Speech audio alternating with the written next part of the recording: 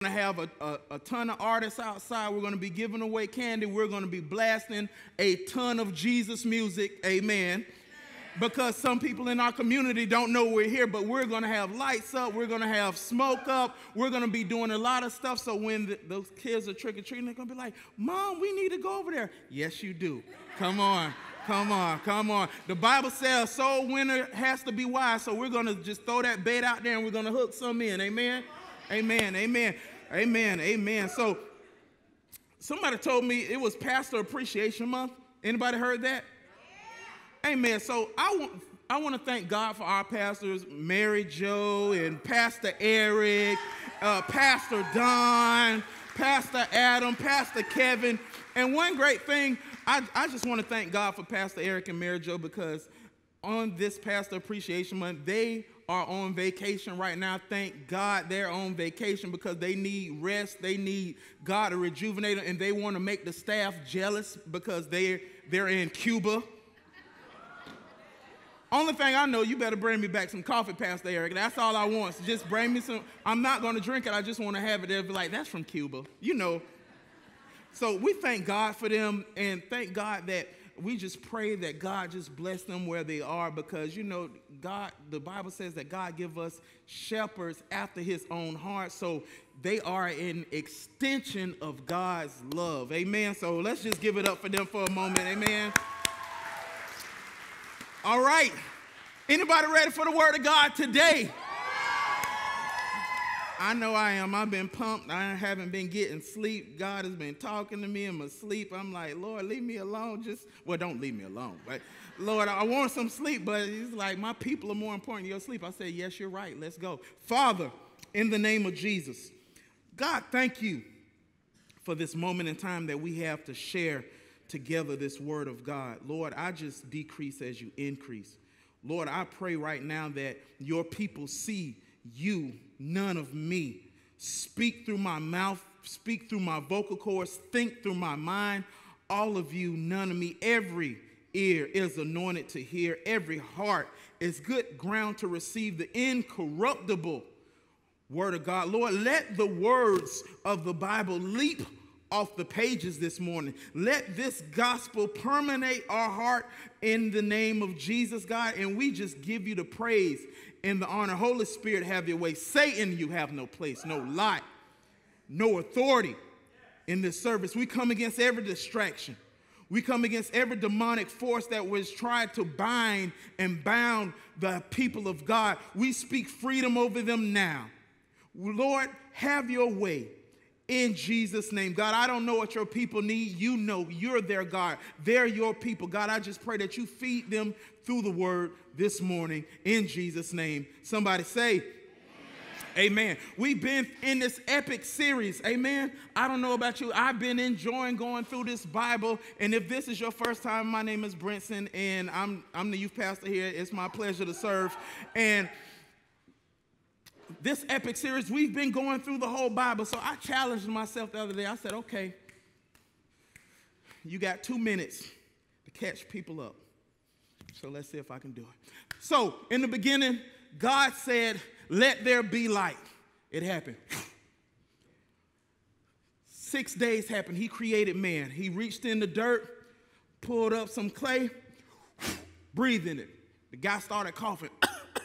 He woke up. Adam came. He was alone. He said, I need some help. I see the squirrels got somebody. The deers got somebody. I said, God, I need somebody. God said, okay. He put him to sleep. Bam. Pulled one of his ribs out, gave him a woman. He seen that lady. He was like, whoa. Whoa. Man. They got together. He showed her everything. He said, we can do it all. We can do everything. Everything is legal in this place. Hey, come on, somebody. It's legal. Then it said, but we can't eat from this tree. We got everything. Serpent comes, the demonic one, the devil. He tricks her. They both fall. Sin enters the world. Death enters the world. Corruption enters the world. Racism enters the world. Murder enters the world. God has a plan as soon as it happens. He said, I'm not going to leave my creation who I love behind. So then he looks for a person that he can fulfill his love in. He found this dude named Abraham. Abraham was crazy about the Lord. He said, Abraham, you love me so much, go kill your son that you've been waiting 100 years for. So Abraham was so crazy, he took him. He said, I love you, God. And right before he stabbed him, the angel said, oh, hold up. Wait a minute. Okay, so he didn't kill his son. God took note. He said, oh, yeah, I'm going to outdo you, Abraham. You just wait. You don't got to kill your son, but I'm going to outdo you. But then he made Abraham a promise. He said, I'm going to bless your seed. I'm going to bless your people. His people happened to be the children of Israel. Then he was looking for another person to send his love because his children got into slavery. He found this dude named Moses. He appeared to him in a burning bush. He spoke to Moses, burning bush, fire. He set a bush on fire and he spoke to Moses. He told Moses, go get his people out of Egypt. He went to Pharaoh. Pharaoh said no. He said, okay, watch what's going to happen. Plagues came. Then all these miracles happened. He took all these people, 1 million people out of Egypt. God split the Red Sea. He did these miracles. They was in the wilderness, and then God showed up again with this fire in the wilderness. They had a cloud by day, fire by night, the first AC unit, the first portable heater. It was there. And then after that, they grew. They went into the promised land. But then the Old Testament story was God will save his people. His people will celebrate. They fall back into sin. Their enemies overtake them. And God bring them back out. This happened over and over. Then he would use his spirit and get on certain judges and prophets like Samuel. The spirit of God to come over and he'll be super strong. I personally believe Samson was around my he was. It wouldn't be amazing if he was. I don't believe he was a big stocky dude. I think he had some puny arms. But when the spirit of, I ain't saying my arms puny. I'm saying Samson. So Somebody help me. Y'all got me up here preaching, and you're like, Pastor, that's not the right guy. Samson was super strong, and I think he was my size. But then he would speak through other prophets, and things would happen like prophet Elijah would call down fire. Fire, said there it again, Moses, cloud by day, fire by night. He called down fire. All this stuff happened, but then it went silent at the end of the Old Testament. God didn't speak to anybody for hundreds of years. Then Jesus steps on the scene, born of a virgin, gangster. Born of a virgin, gangster. He would walk up in the synagogue, and he would just do miracles, do stuff they didn't never seen before, like a dude with a baby hand, grown man baby hand, and he'll say, "Be healed," then it'll come out. Then somebody's daughter will be dead. He'll like, "Get up." People will have issues of blood. They wouldn't have it if they touched some of his clothes. Jesus was the man. He had the first drive-through with fish sandwiches. Captain D stole his idea from Jesus. He said, I got 5 loaves of bread and I got 2 fish. He said, this drive-through about to be amazing. He fed all these people. Then the insurance companies and the Pharisees got jealous of Jesus. I believe insurance companies had something to do with this. Now think about this. Jesus healing all these people. Why do you need insurance? They're like, hey, y'all better kill him. The Affleck duck was like, So they killed Jesus. The disciples scattered. They were scared. The third day came. Jesus came back to life. He was dead. And he was like, I'm too gangster to stay dead.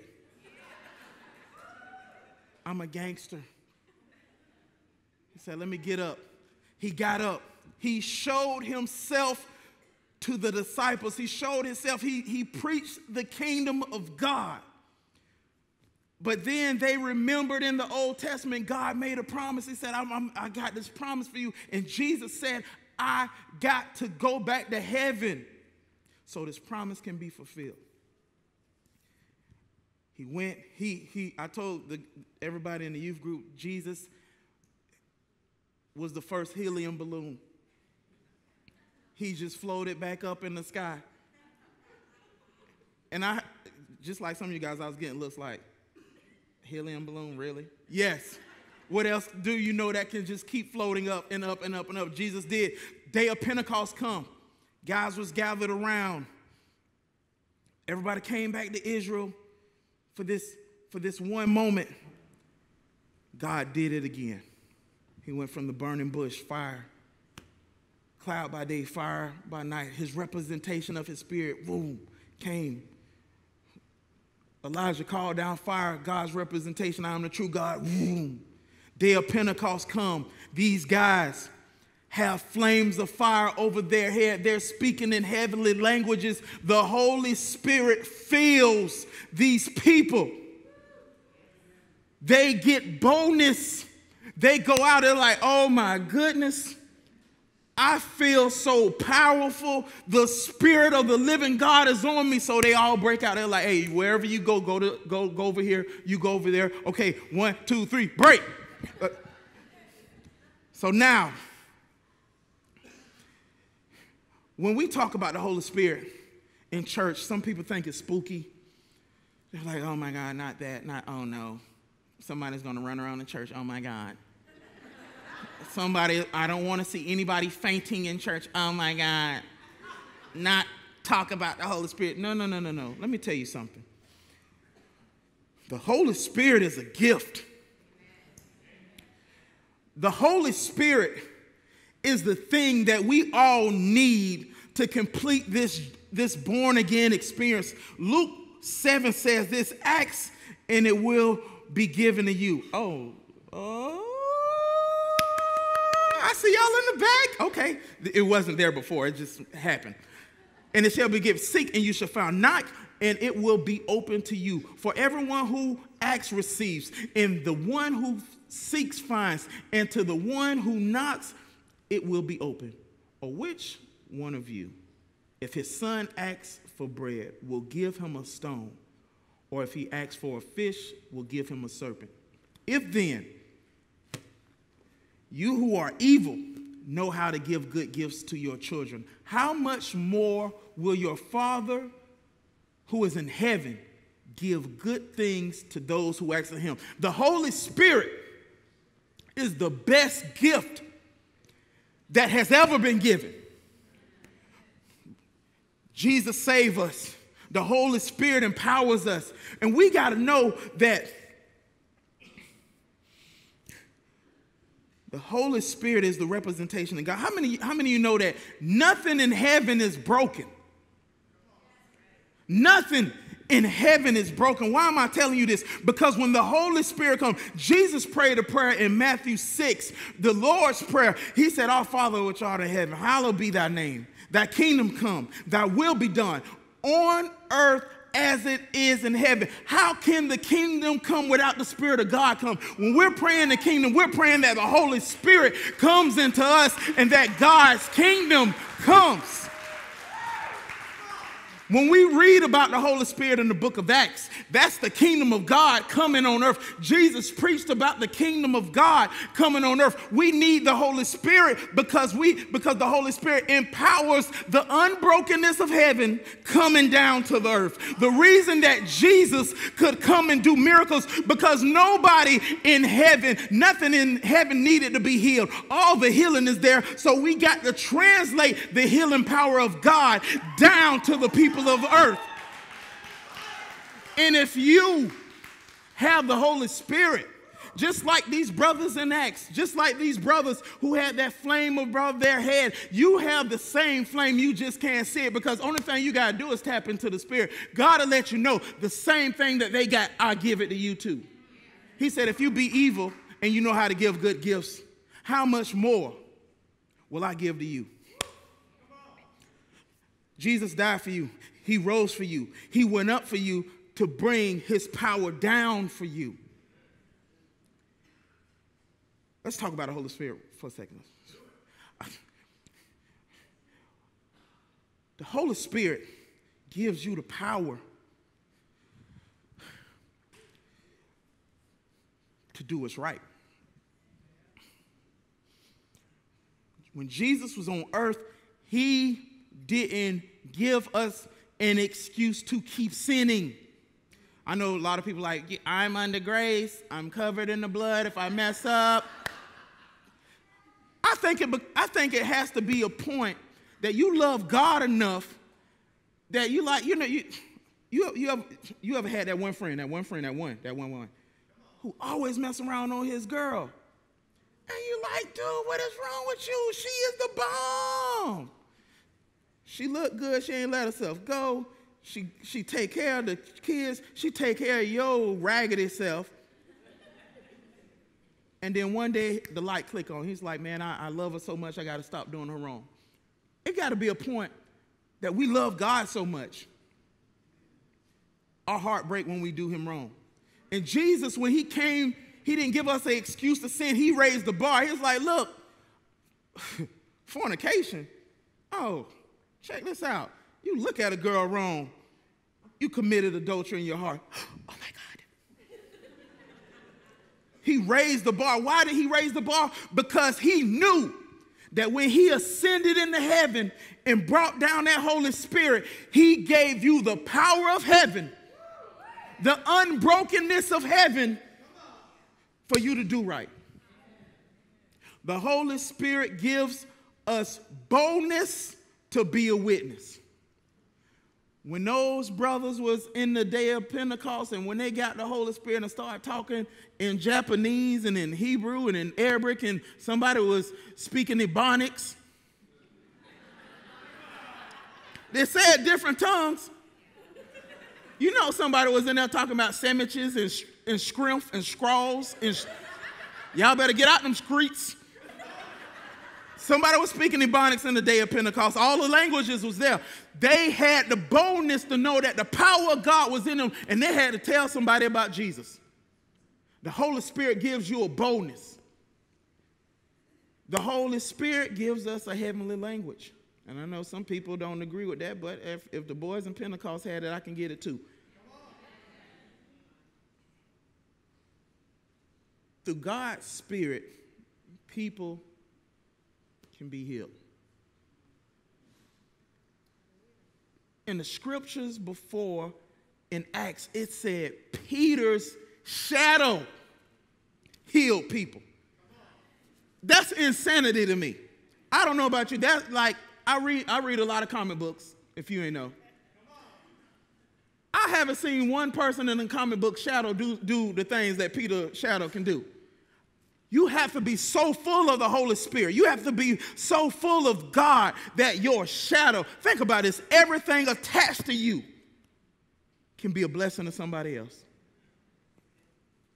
If you're a note taker, that was good. Somebody send that to me later. Everything attached to you can be a blessing from God if God's Spirit is on you. Let your kingdom come. Now I can get to Acts. Glory to God. Acts 10. Anybody brought a regular Bible? I just want to see. Let's raise it up. Let me see. Hey, y'all. All right. Okay. Digital Bibles. Let's go. Hey, digital Bibles. Hey. If you got the Bible in your heart, just thank you, Jesus. There we go.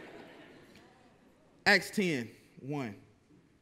At Caesarea, there was a man named Cornelius, a centurion of what was known as the Italian cohort. Oh, he was in a gang. All right.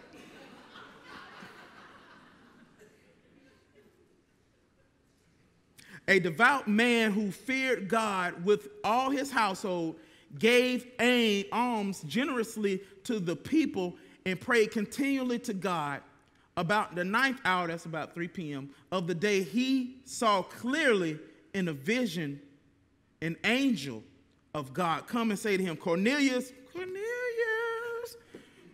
And he stared at him in terror. Yeah, me too. Me 3. And said, what is it, Lord? And he said to him, your prayers and your alms have ascended as a memorial before God. I just want to pause right there. When you give, this is not a tithing message, but I just want to point this out because this stuff affects the heart of God. When we give this stuff for Thanksgiving, when you give in the offering, when you give when you don't want to, you know, the people on the side of the street, you're like, oh my God, they're going to use it for drugs. That's between them and the Lord. You do what God's telling you to do.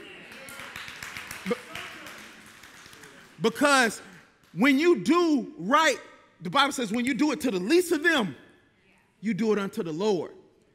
That's why our compassion and our empathy means so much to God. So this dude, Cornelius, he's not a Jew. He's a Gentile. He's somebody by Jewish customs, and back then was not supposed to receive the promises of the Lord.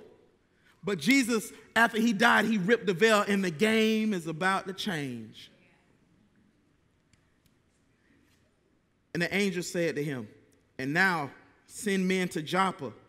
I don't know if that's in Jamaica or not, but Joppa, and bring one Simon who is called Peter. He is lodging with one Simon, a tanner. He needed a tan, okay? Whose house is by the sea. When the angel who spoke to him had departed, he called 2 of his servants and a devout soldier, to somebody else in the mob, from among those who attended him, and having related everything to them, he sent them to Joppa. I just want to point out something else. When the Spirit came, he was specific. He was specific on the purpose. When you pray and ask God for the Holy Spirit, you can ask God to be specific. Some of us like, God, I hear Pastor Eric say you should serve somewhere, and I don't want to go to nobody's house. That's a little weird to me. What should I do? God, would you be specific with me? When you're looking and searching for the will of God in your life. If you ask God to be specific with you, he will be specific with you. Guess what, singles? God will be specific with you. God, is that the one? No.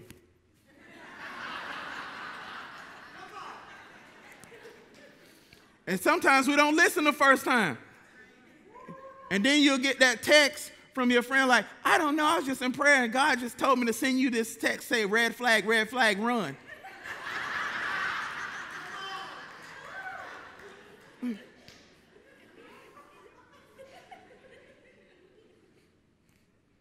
Are you sure that was the Lord? Then another text come. Hey,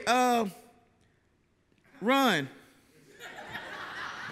The Lord will be specific. The next day, as they were on their journey and approaching the city, Peter, you know, the guy with the knife, he cut ear soup, went up on the house top about the 6th hour to pray. And he became hungry and wanted something to eat. But while they were preparing it, he fell into a, okay, wait, I need a whole church. He fell into a, so when you have the Holy Spirit, there is a possibility you might fall into a, we're not talking about the music call. When you have the Holy Spirit, Peter was in a, one day you might be in a, but if that's not where you are with your faith, the Lord not going to do nothing to scare you unless he send you an angel. He fell into a trance and saw the heavens open and something like a great sheet descended.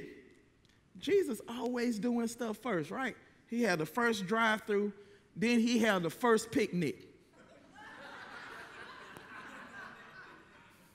A picnic basket.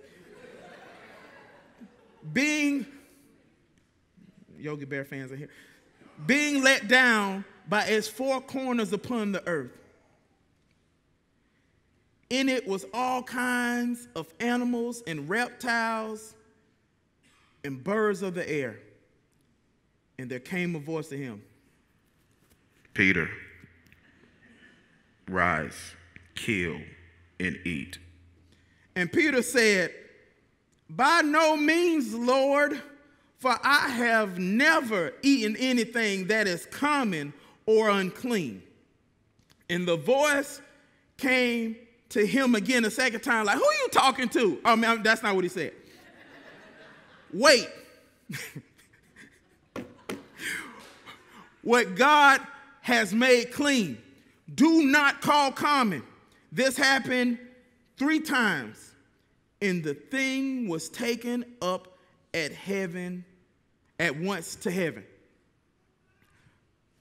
That thing showed me something. It showed me something. God can be giving us instructions, and we'll let our religion and we'll let our routine detour us from following the will of God. We will let the things that we seen in the old Baptist church, you know, oh, Jesus. I have nothing against the Baptist church. I love the Baptist church. The Baptist church has done great in the earth.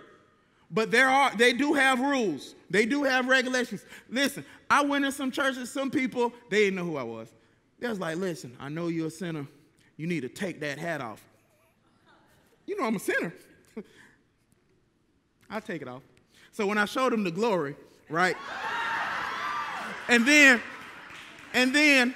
the guy was like, oh, we got our next speaker, come up here. And then I just walked up there and looked at him like,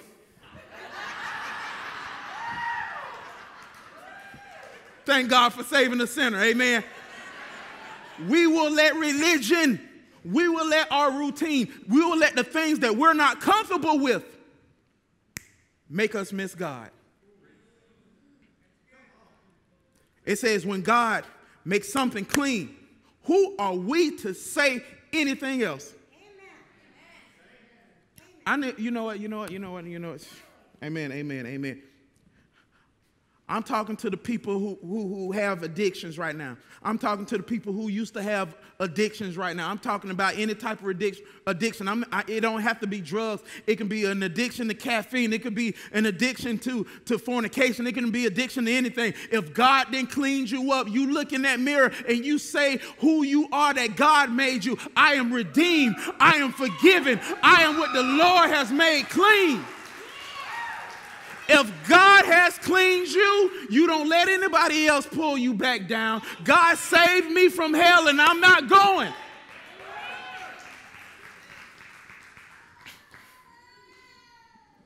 Amen. Hey, sometimes you got to cry it out. I am forgiven, Jesus. And if you know somebody who God made clean, I don't care how many times they messed up, you don't call them anything else. Life and death is in the power of the tongue. They might need the power of your tongue to make them rise up. Amen. God said, what I have clean, don't you call common. Don't you call unclean. God gave us 3 things when he saved us. He gave us a new spirit. He gave you a new heart. And he gave you a renewed mind. You don't have the same heart. You don't have the same mind anymore. Our compassion with the Holy Spirit should be different. Peter said, my customs don't allow me to eat that gator tail. Lord help him. Shrimp is not kosher. I'm not supposed to eat this. God gave him the biggest crab boil ever. He had that king crab on that picnic. He had that Alaskan crab. He had that lobster with the butter that you dip in. Come on, somebody, hallelujah. He had that pulled pork barbecue on there. He had the whole 4th of July. He had Thanksgiving in front of Peter, and Peter was like, I'm not eating. And Jesus like, you crazy because this crab is banging. Look at this. I died for this. Listen, I went up to heaven so you can get my spirit. And not only this spirit, you don't even know how good gator tail if somebody did it right. I believe that Jesus sent him the first crab boil. It said reptiles. Listen, I can't think of no other reptile that you can eat besides gator tail. I can't think of nothing else. I mean, if you know, then God bless you. But it said reptile, it said bird, and Jesus said kill and eat. He wasn't used to, he was like, wait a minute, Lord, hold up. I have never done anything outside of my custom. Jesus was changing the game. He sent Cornelius, Cornelius sent those men. Peter went to Cornelius' house, who was a Gentile, and it was unlawful for him to go into this man's house. But praise God, he was obedient to the voice of God and not to the customs of man. He went into Cornelius' house.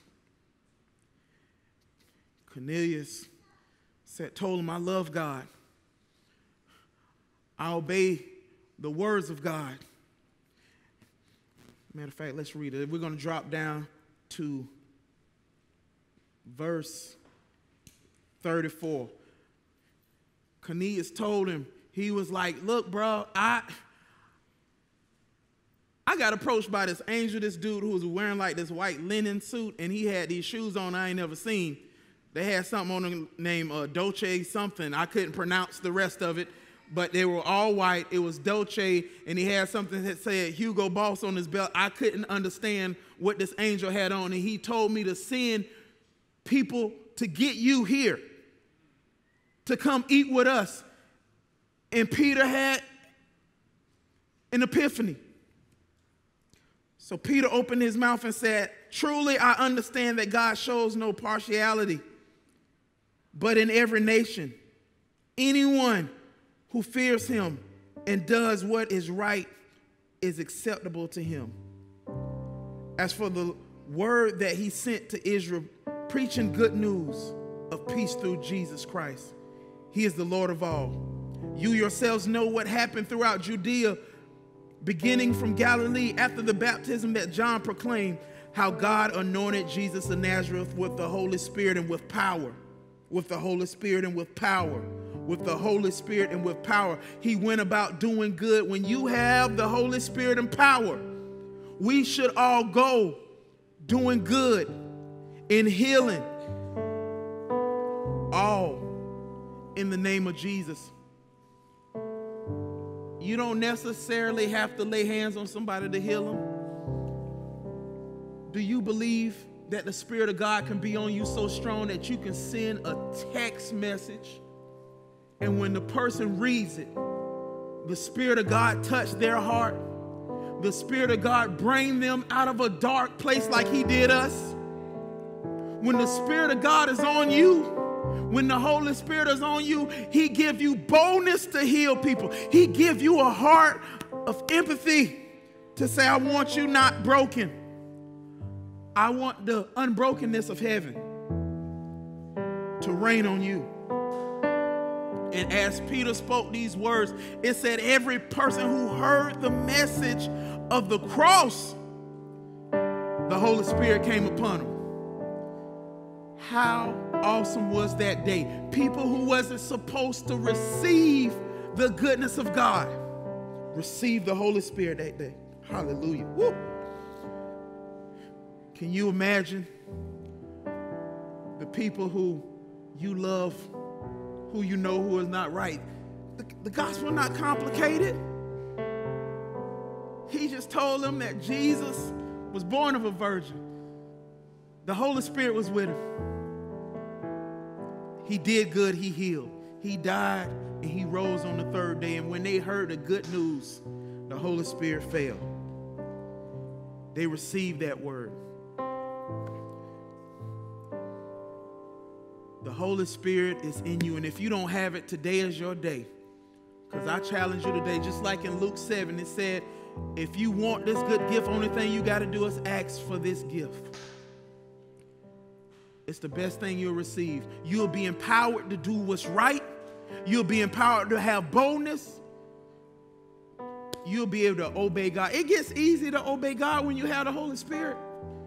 The Holy Spirit will convict you. The Holy Spirit will be that small step voice like, don't do that. Ooh, ooh. Don't call her. Don't text that. Don't do it. Stay out them people DMs. Let's rise to our feet. Every head bowed, every eyes closed. We're going to have some people walking up front now that if you've never received Jesus Christ as your Lord, and while every head is bowed and every eye is closed, they're going to pray with you. I want to pray with you. And if you've never received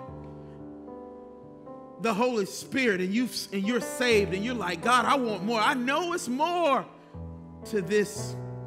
I want that thing that Peter got. I want that thing that Cornelius got. I want that thing that the guys at Pentecost have. I want it today.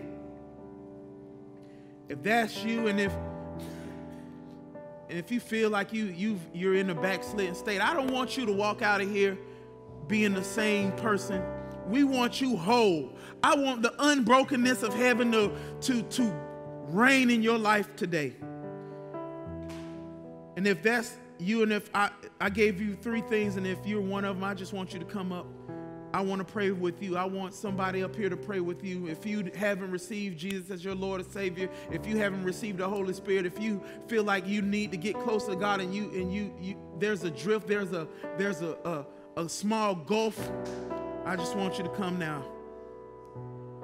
Amen. Let's pray. Father, in the name of Jesus, God, we thank you for this word. God, we just pray that this week the Holy Spirit leads and guides us. God, we pray for the Thanksgiving pack out. We pray for our pastors. We pray for Blocktober, that it's all is a success, and that the chili cook-off is a success. God, and I pray over your sheep today, that you bless them, you be with them, you be with their families, you keep them in health, you keep them whole, God. Lord, you strengthen their relationships, and Lord, I just pray that the unbrokenness of heaven will reign in their life. And God, we thank you for Journey Church, that we have a place that we can call a church home, that you can speak to us. In Jesus' name that we pray. Amen. Have a wonderful week. Thank you for coming to church.